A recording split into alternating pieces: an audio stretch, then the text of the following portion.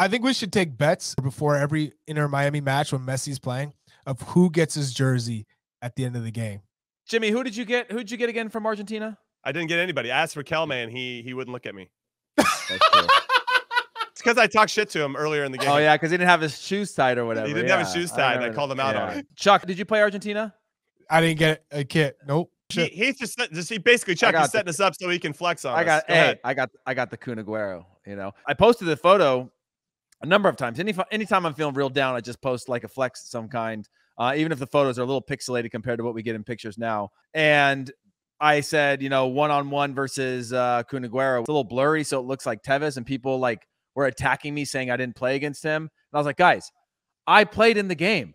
I remember who wore the number and who I was playing against. People were like, no, you're stupid, man.